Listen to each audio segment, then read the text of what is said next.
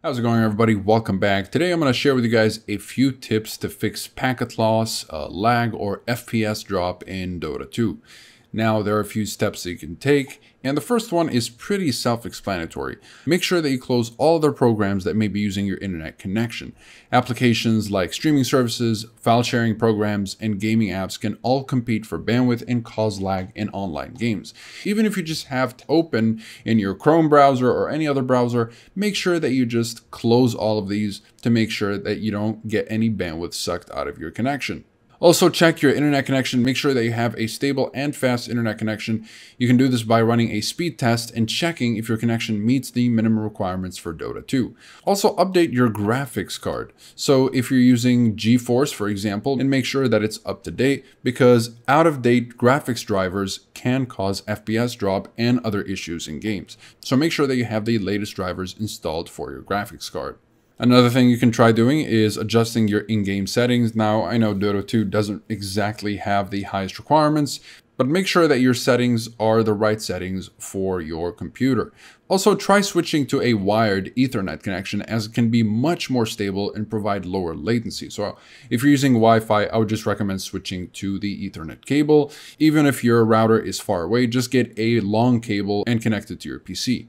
Now, if none of the previous steps help, you may want to try to repair the game files. And how you do that is you just go to your library, go to properties on your game, go to local files, and just click verify integrity of game files.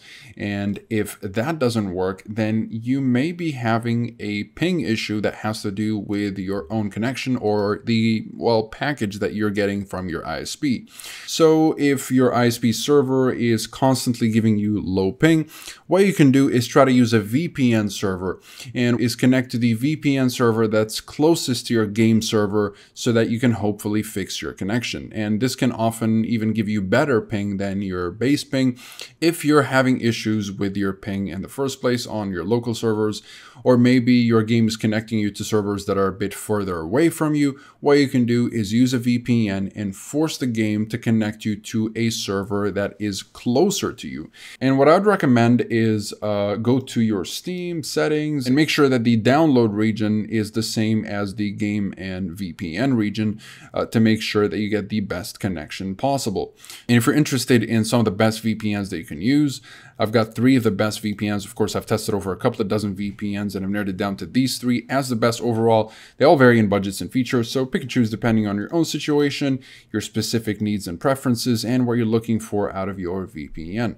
You've got Express, Nord, and Surfshark. If you'd like to learn a little bit more about these VPNs, be sure to check the reviews down below, and you'll find links to pricing and discounts if you want to jump straight to that. And of course, they're all covered by a 30-day money-back guarantee, so you can test drive these VPNs for 30 days risk-free. Otherwise, you can simply get yourself the refund if you're not satisfied for whatever reason. Besides that, comment below if you have any questions. I'll be happy to answer all of them. Like and subscribe if you'd like to support the channel and stay up to date with everything VPNs and cybersecurity. Thank you guys very much for watching. I'll see you in the next one. Have a wonderful day.